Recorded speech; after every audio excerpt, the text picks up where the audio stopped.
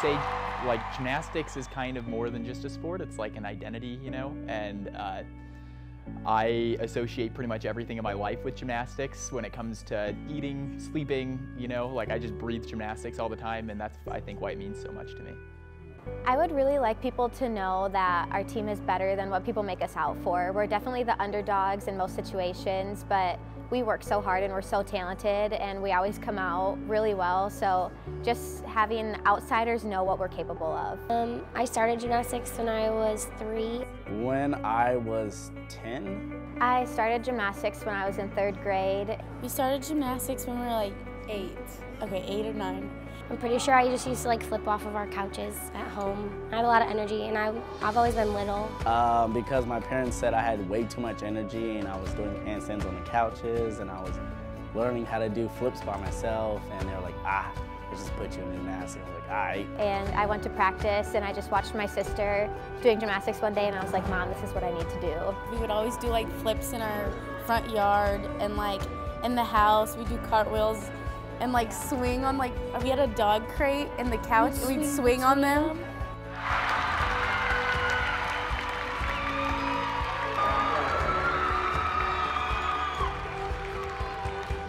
We train about 20 hours a week and we do routines on every single event, and we really focus in on the details now during this part of season. So really focusing on like keeping our legs together, pointed toes, straight legs, all the little details to make the big difference in the end. We come in, we'll either have morning conditioning or condition after practice, and then a 3 or 4 hour practice of just getting to every event, doing our routines, perfecting little details here and there, and then we travel on the weekends, compete one day.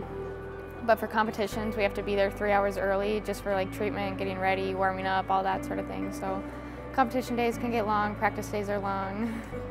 I love that we have a small gym and that we're all so close. There's 21 guys up there in that little room and you can see and hear everything that everybody does. So if you're feeling down, all it takes is one glance at a teammate who's over there killing it, and it makes you definitely want to step up and be able to perform. I think in our sport, having support from your teammates and coaches is the #1 most important thing. You know, as individual as people think our sport may be, it really is not at all. Definitely when I came to college, I started feeling nerves on events that I hadn't experienced before, just because you got 20 guys that care about you hitting that routine as much as you do. You know, that's something new I hadn't experienced.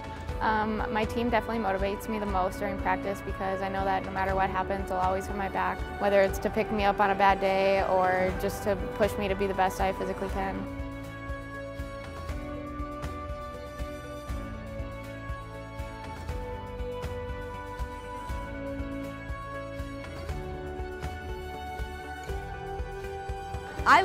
I've always loved competing, so I think, I don't know, I mean, it's only 2 hours long and it feels like 15 minutes. So, you know, just trying to enjoy every minute of the 2 hours because it goes by quick, but all of it is just really exciting. I don't really think about my routines. I think about having fun and dancing and cheering a lot. We're very silly and goofy together all the time, but we also get down to business when we need to hold each other accountable. And just being able to like sit there and genuinely be happy for one another is what our team is all about. I think that my relationship with my teammates it extends way beyond the gymnastics setting. You know, we live together for several years, we eat dinner together, we study together, we have tutoring sessions.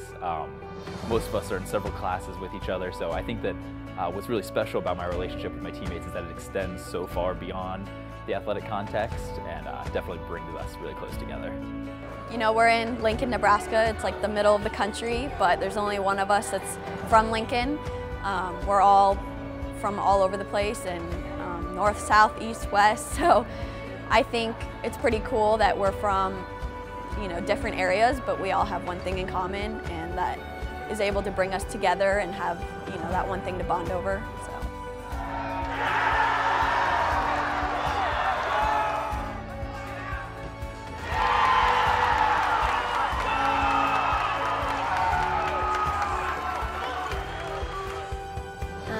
Growing up in the gym, like, you kind of just have to be motivated, like you have to be self-motivated. There's a lot of kids running around, and so you kind of have to take charge of your own, you know, goals and your own future. And so I think that that's why it's been important to me. It's just taught me a lot more than to be a good athlete.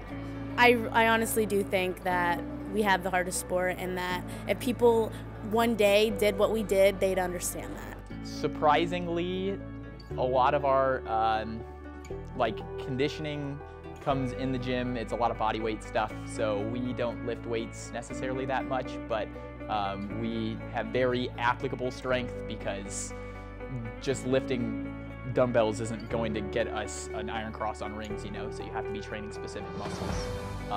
But a lot of it also is consistency, so over and over the same skill, the same routine, trying to perfect it and make sure that you're going to hit it in the meet. Well, being a gymnast, so you're rated on a scale of like, so you want to get a perfect 10, and that means your routine was perfect, everything was perfect, whatever. However, no one's really perfect, so I think the best advice that my coaches have given me is that no one's perfect. As long as you go out there, do what you best can at that time and moment, that's all that matters, because it's all you can do at that point, and you can't look back and redo it. So you got to move on and just keep pushing to do your best every turn. I wish people knew the sense of unity that we have as a team, and I think that we're all extremely committed to the sport, to the goals that we set for our own team, and that's definitely in our minds pretty much every day for an entire year, and over the course of 4 years it really brings us together, and well, we definitely function as one unit.